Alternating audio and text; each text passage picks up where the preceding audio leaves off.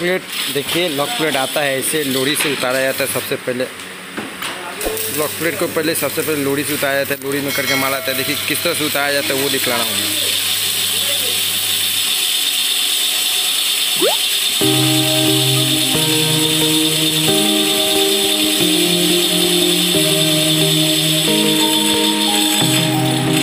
Lock plate यहाँ सजेगा, ये उतर गया।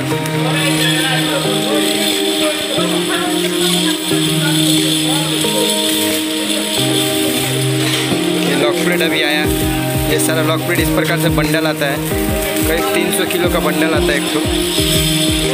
इस तरह से उतारा जाता है। उसके बाद इसका प्रोसेस होता है, छोटा छोटा करके इसको मार्केट में सप्लाई इतना बड़ा एक बार 300 किलो सप्लाई नहीं दे सकता है, तो इसलिए इसको ये मशीन बैठा है यहाँ पर, ये छोटा छोटा रोल कर उसको बैंडल बनाकर, जैसे कि ये लॉक प्लेट है उसी तरह से सेम बैंडल छोटा बनाया जाता है यहाँ पर। वो भी वजन से बिक्री होता है, छोटा बनाकर बेचा जाएगा। कैसे वो देखिए, अभी तो इस तरह से माल उतरा आया, तो थोड़ी से आया, इस तरह से माल उतरता है।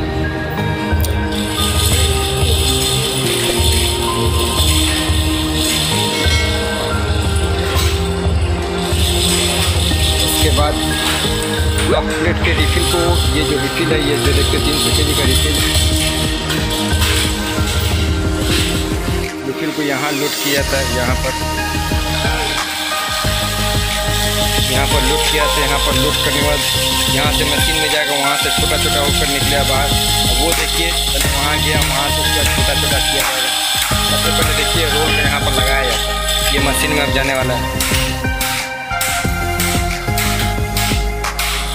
टोटल प्रोसेस में दिखला रहा है। लॉक प्लेट जब आता है फैक्ट्री से और एक फैक्ट्री में जाता है जहाँ से शटर का माल सब सप्लाई होता है, तो वेल्डिंग से सील किया हुआ रहता है, फिर उसको वेल्डिंग के सहारे सील किया जाता है।